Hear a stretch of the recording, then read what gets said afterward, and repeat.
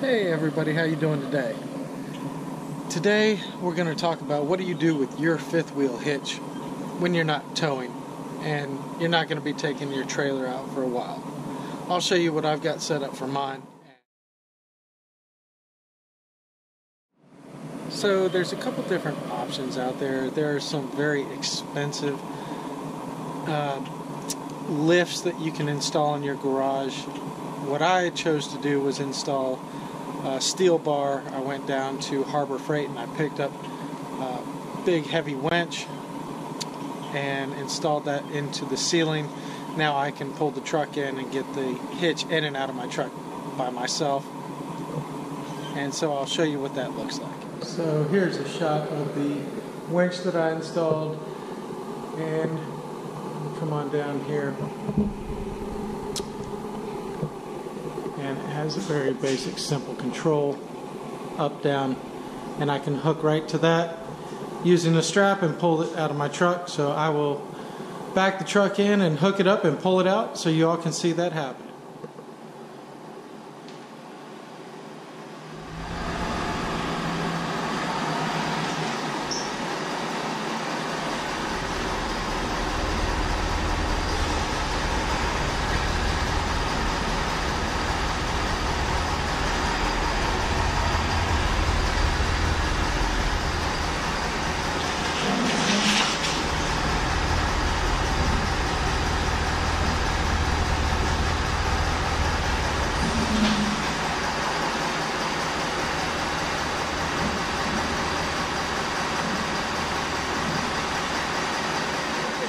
With the pump system, take these loose and pull out these that secure the hitch into the bed of the truck.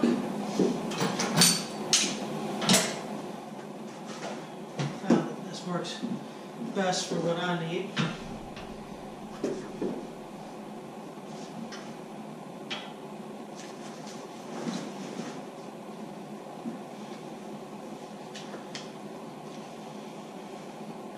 Now this particular winch in its current configuration can hold up to 220 pounds. If I do it differently, it has another configuration that will support up over 400 pounds, so whatever works best.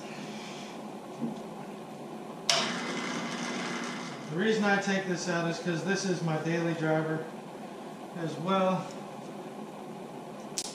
and it burns more gas with this hitch in the back, so I just find it easier to pull it out. So we're all hooked up to the winch. We're a little off, so we're going to take this up nice and slow because it is going to move.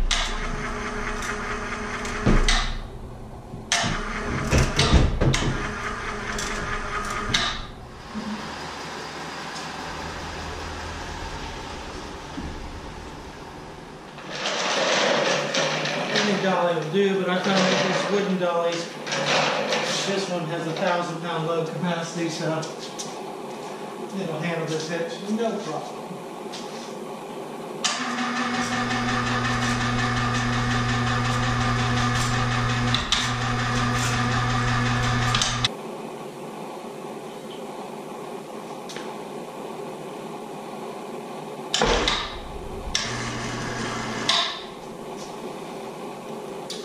That's it. Now stored indoors.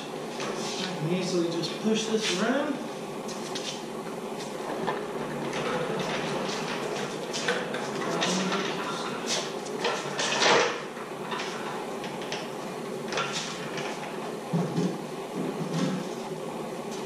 And that's it. So I hope you enjoyed today's video. If you did, hit that thumbs up, click subscribe, and we'll keep posting more videos here on campgrounds and RV and tips and tricks and things that we've learned as we go. Alright, I hope you all have a good one, and we'll see you next time.